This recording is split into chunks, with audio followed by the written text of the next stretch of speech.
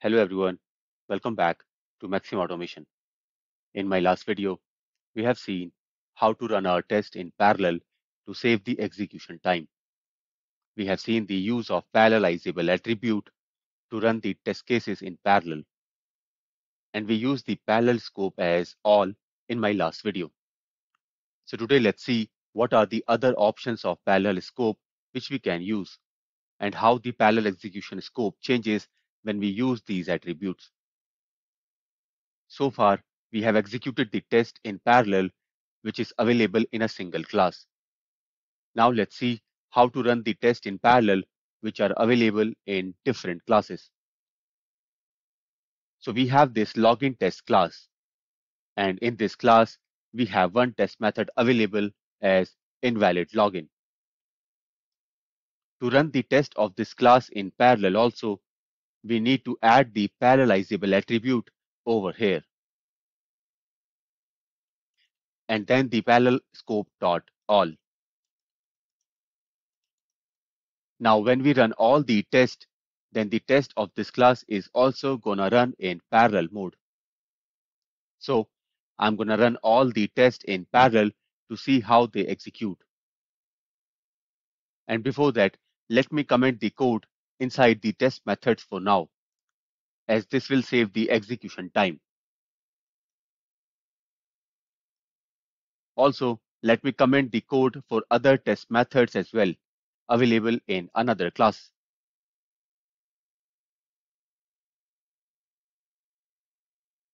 Now, let's say if I remove the parallelizable attribute from this class, and then if I run all the tests, then let's see how these tests are gonna run.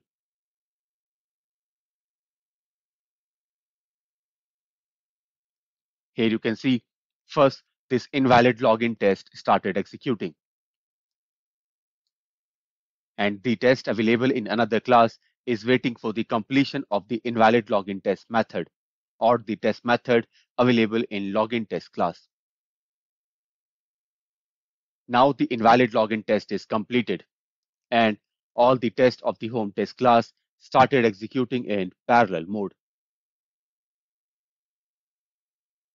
So the class which contains the parallelizable attribute will only execute in parallel mode. The rest of the class or test methods of the class will execute in sequential order. Currently, these both classes are executed in sequential order. First, the method of this test class got executed, and after the execution done for this class, then this second class started executing the test available in this class. Now, let me add a few other tests in this login test class to see if I can run all the tests available in different classes in parallel.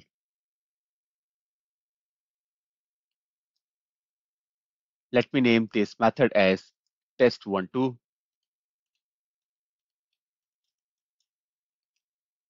Then I'll create another test method, and let me name this test method as test13.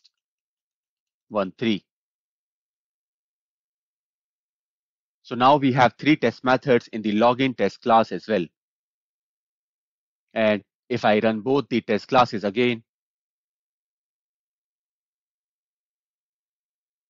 here you can see that first this class is getting executed, and the methods of this class are also executing in sequential order because we have not given a parallelizable attribute in this login test class. Now you can see when the execution for login test class is done, then the home test class is started executing, and they all are running in parallel because this class contains the parallelizable attribute to support the parallel execution. Now let me add the parallelizable attribute in the login test class as well.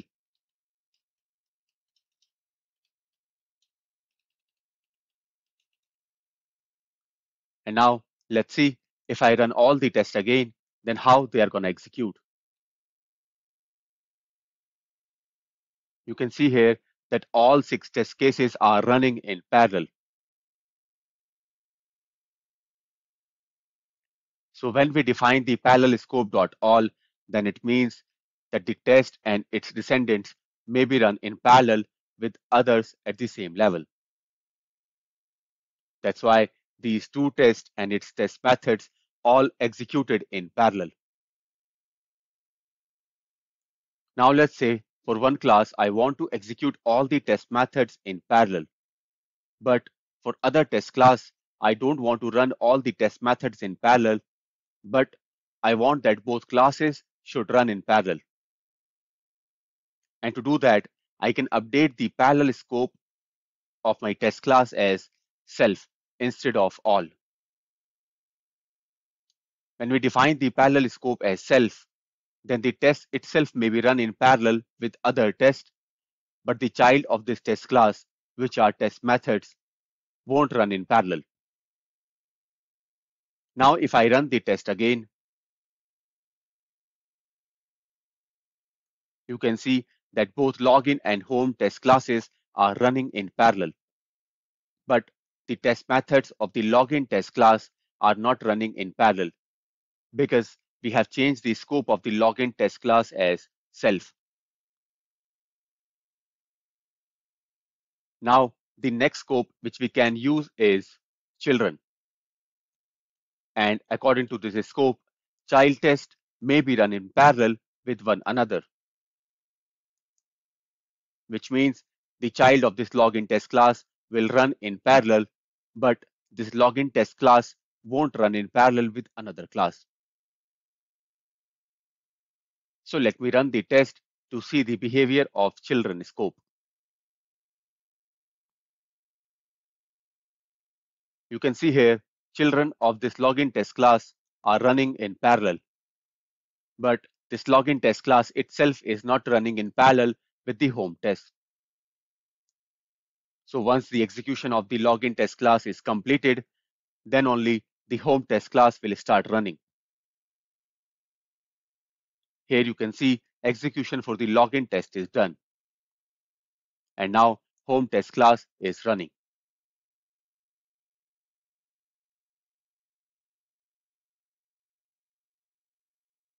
So first, these test methods got executed in parallel. And after that, these test methods got executed in parallel. Now the last scope which is left is the fixture. And according to this scope, fixtures or test fixtures may be run in parallel with one another, but the descendants of the fixtures won't run in parallel. Now the question is, what are test fixtures? Test fixtures is the attribute that we use to mark a class which contains test and setup or tear down methods. The test fixture attribute is optional for non-parameterized, non-generic fixtures. So long as the class contains at least one method marked with the test case or test case source attribute, it will be treated as a test fixture. So currently we have not given any test fixture attribute to these classes, but they are automatically treated as test fixtures because we have at least one test method available in these classes. Now let me update the parallel scope as test fixture for both the classes.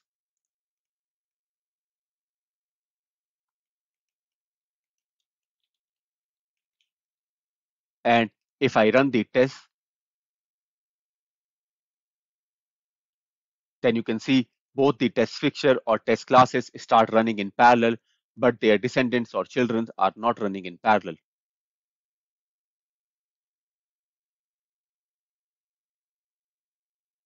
Now, let me add the test fixture attribute to both the classes. And then also the execution behavior will be the same because by default, it considers the test classes as test fixtures.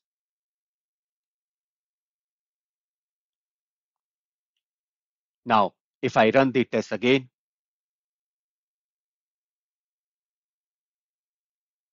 then you can see again both the test fixture or test classes start running in parallel and their descendants or children are not running in parallel.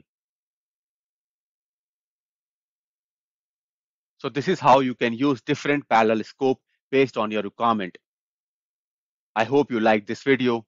Please put your comments in the comment box. Also, please do not forget to like and subscribe to the channel. Thank you.